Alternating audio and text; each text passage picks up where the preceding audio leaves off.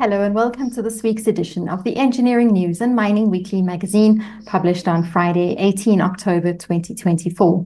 In this week's cover article, Engineering News and Mining Weekly Deputy Editor for Features Nadine James writes that digitalization is seen as the key to bolstering the fight against illicit gold trade.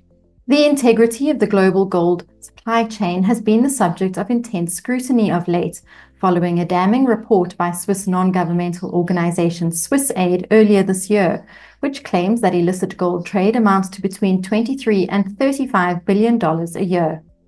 The Engineering News features focus on manufacturing, where carbon-intensive power will hinder local manufacturers.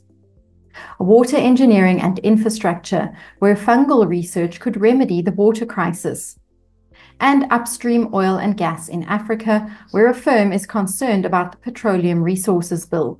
The Mining Weekly features focus on explosives and blasting, where standalone technical services improve value add.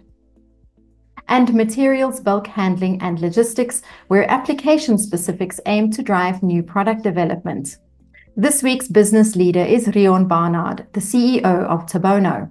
And as this week's cartoon shows, there's skepticism about the current close relationship between government and organized business. But there's also broad-based acceptance that their collaborative efforts have been pretty effective.